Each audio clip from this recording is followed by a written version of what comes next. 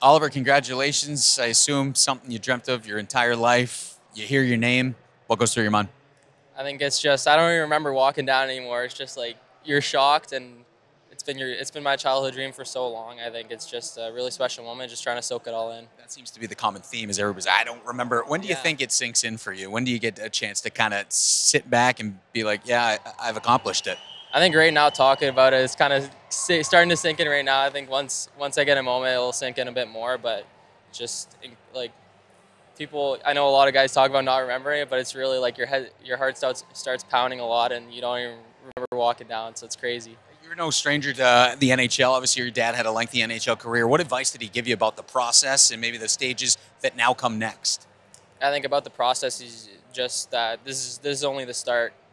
He said, this is the easiest part about being in the NHL is getting drafted, and this is when the hard work starts. So you just make sure I know that it's not the end of my path. It's just the start of it right now. And speaking of hard work, that crest, Philly, that city, that embodies the city of brotherly love. What do you know about the city of Philadelphia, and maybe a message to the fans that are watching right now? Yeah, I think Philly's always been known for their hard work, and I'm ready to put the work boots on and win some games. Definitely.